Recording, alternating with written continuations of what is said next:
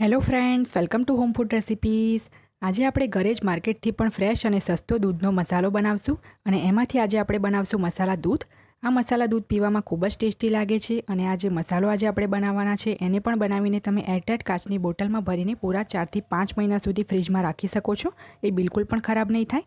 નાના બાળકોથી લઈને મોટા દરેક જણા મસાલા દૂધ પી શકે છે. એ ખૂબ જ હેલ્ધી હોય છે અને શિયાળામાં તમને એ ખૂબ જ એનર્જી આપશે. વ્રત ઉપવાસમાં પણ આ દૂધ બનાવીને તમે પી શકો છો. તો ચલો દૂધનો મસાલો અને એમાંથી મસાલા દૂધ બનાવવાનું શરૂ કરીએ.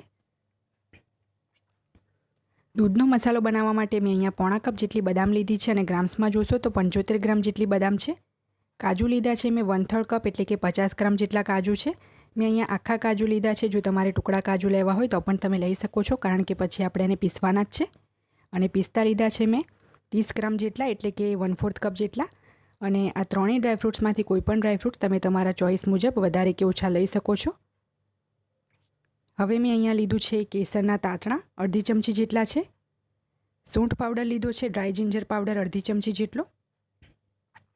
જાયફળ પાવડર એટલે કે નટમેગ પાવડર 1/4 ટીસ્પૂન. જાયફળ આ રીતનું આવે છે, તમે બધાએ જોયું જ હશે અને મેં છીણી લીધું છે. ઇલાયચી પાવડર લીધો છે મેં અડધી ચમચી જેટલો. અને ખાંડ લીધી છે મેં 3 મોટી ચમચી જેટલી એટલે કે 3 ટેબલ સ્પૂન. હવે મેં એક પેન ગરમ કરવામાં મૂકી દીધું છે અને એની અંદર આપણે કાજુ બદામ પિસ્તા ત્રણેય ડ્રાયફ્રૂટ્સ એક સાથે જ નાખીને શેકી લેવાના છે. સ્લો ફ્લેમ ઉપર આપણે આને શેકવાના છે, જેથી એમાં જે પણ મોઇશ્ચર હોય એ બધું જ જતું રહે. આ રીતે જો આપણે ડ્રાયફ્રૂટ્સને શેકીશું તો આપણો જે મસાલો છે દૂધનો એ લાંબા સમય સુધી બગડશે નહીં. આપણે એકદમ વધારે એનો કલર ચેન્જ નથી થવા દેવાનો, બસ સહેજ સંતળાઈ જાય 1 થી 1.5 મિનિટ માટે એને શેકીશું. એમ તો આપણે આ મસાલાને ફ્રીજમાં જ સ્ટોર કરીશું, તેમ છતાં પણ આ રીતે જો આપણે એને શેકીને લઈશું તો મસાલો લાંબા સમય સુધી બગડતો નથી. અને આ 3 ડ્રાયફ્રૂટ્સ જ બસ તમારે લેવાના છે. આમાં તમે અખરોટનો યુઝ નહીં કરી શકો, કારણ કે અખરોટમાં ખૂબ જ તેલ નીકળે છે, તો લાંબા સમય સુધી તમારો મસાલો રહેશે નહીં. એટલે આ 3 ડ્રાયફ્રૂટ્સ જ તમારે યુઝ કરવાના છે. સ્લો ફ્લેમ પર મેં ફક્ત 1 જ મિનિટ માટે આ ડ્રાયફ્રૂટ્સને શેક્યા છે. હવે આપણે ગેસની ફ્લેમ બંધ કરી દઈશું અને આને એક પ્લેટમાં કાઢી દઈશું. આપણે આને ઠંડા કરીશું, એ પછી આપણે એને પીસવાનું છે.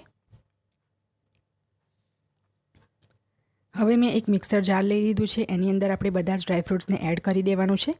ધ્યાન રહે ટોટલી રૂમ ટેમ્પરેચર પર ઠંડા થાય પછી જ આપણે એને પીસવા માટે મિક્સરમાં એડ કરીશું. હવે આપણે આની અંદર ખાંડ નાખી દઈશું 3 મોટી ચમચી જેટલી. અડધી ચમચી જેટલો ઇલાયચી પાવડર લીધો હતો એ નાખી દઈશું. અને અડધી ચમચી જેટલા આપણે કેસરના તાતણા નાખી દઈશું. હવે બધું જ આપણે સારી રીતે પીસી લઈશું. ધ્યાન રાખવાનું છે કે આપણે આને સતત નથી પીસવાનું, મિક્સરને આપણે ઓન ઓફ કરીને ઝટકા દઈને પીસવાનું છે. હવે આપણે આને ખોલીને ચેક કરી લઈશું. તમે જોઈ શકો છો કે આ એકદમ ડ્રાય છે, સહેજ પણ તેલ છૂટું નથી પડ્યું અને મેં આને સહેજ ગગરું રાખ્યું છે, એકદમ વધારે ગગરું નથી રાખ્યું. તો હવે આપણે આને હટાવીને એક બાઉલ અહીંયા મૂકી દઈશું.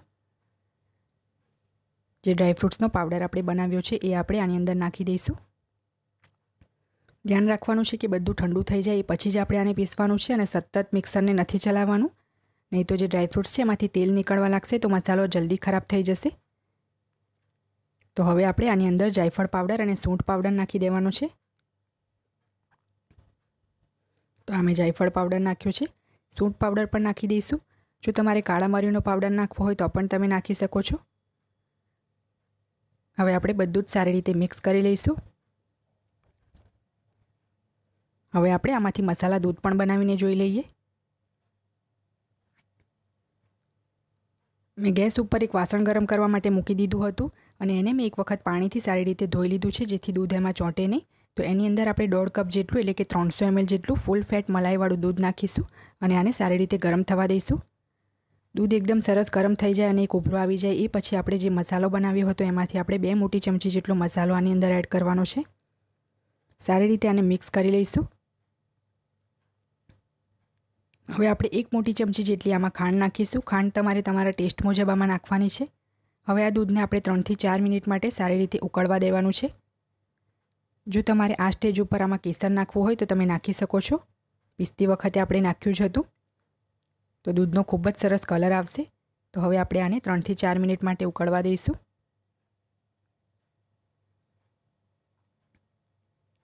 ત્રણ મિનિટમાં જ દૂધમાં ખૂબ જ સરસ ઉભરો આવી ગયો છે અને કેસરનો ખૂબ જ સરસ કલર અને ફ્લેવર પણ આમાં આવી ગયો છે. તો હવે આપણે ગેસ બંધ કરીને આ દૂધને ગરમ જ સર્વ કરી લઈશું. તમે આને ગરમ કે ઠંડુ ફ્રીજમાં મૂકીને જેમ મન કરે એમ સર્વ કરી શકો છો. ફ્રેન્ડ્સ, રેડી છે આપણો દૂધનો મસાલો અને સાથે જ મસાલા દૂધ. આ શિયાળામાં તમે પણ આ દૂધને ચોક્કસથી બનાવજો. નાના બાળકો જો સૂકા ડ્રાયફ્રૂટ્સ ના ખાવાનું પસંદ કરતા હોય તો તમે આ રીતે દૂધ બનાવીને એમને પીવડાવી શકો છો. દૂધનું કેલ્શિયમ અને ડ્રાયફ્રૂટ્સના બધા વિટામિન પણ એમને મળી જશે.